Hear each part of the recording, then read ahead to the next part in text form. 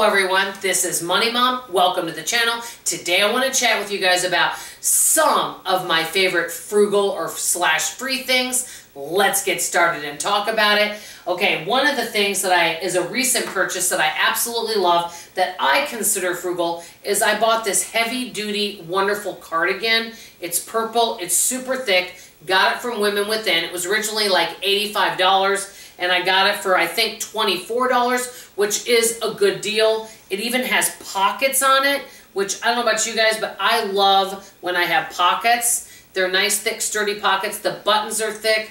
It's super comfy and super cozy. I absolutely love it, and I feel it was worth the $24 because I'll have it for a long time.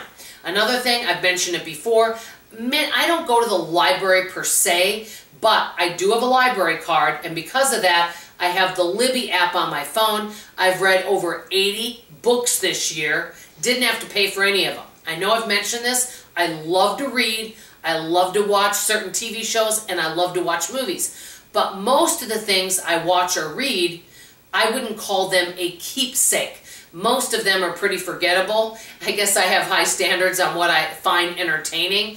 So most of the books I read, I would want to own anyway. And so this Libby app is perfect. And then if there is something I love that I feel would be a keepsake book, something that I want to have that I can refer back to, then I can read or look at it and then decide I want to purchase it. So far I haven't purchased anything, but just thought I'd mention. Okay, you guys know I've talked about this one a long time ago. I used to go to thrift stores all the time. As a matter of fact, 80% of our clothing came from thrift stores. No longer the case because I feel thrift stores basically are clearance prices and I can get a brand new clothes for cheaper than I can do thrift stores now. Okay, I got this Christmas sweatshirt about 5 years ago at a thrift store, maybe a little over 5 years ago, for $2. It is super comfortable. I think it's cute. It washes really well and it's lasted.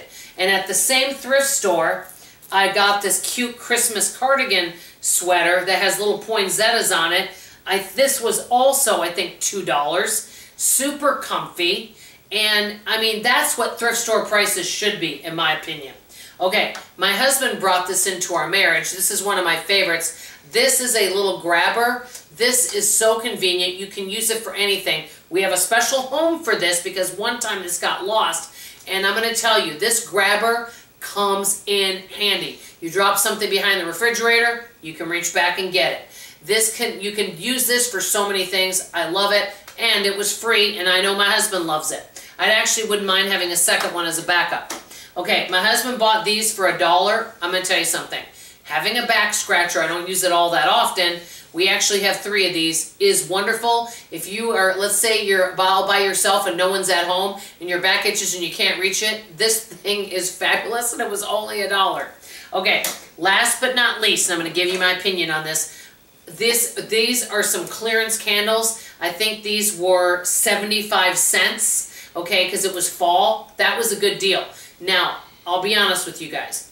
I do like clearance candles, and I like getting candles from other places. And I've had all different kind of candles, but my favorite candles are the Bath and Body Works candles, but I only buy them when they're on sale. And so I can't really put those out here and say it's my favorite frugal thing because Bath and Body Works candles are not frugal, but they're my favorite. So these are just some favorite frugal things. I'm sure I have much more if I were to think about it.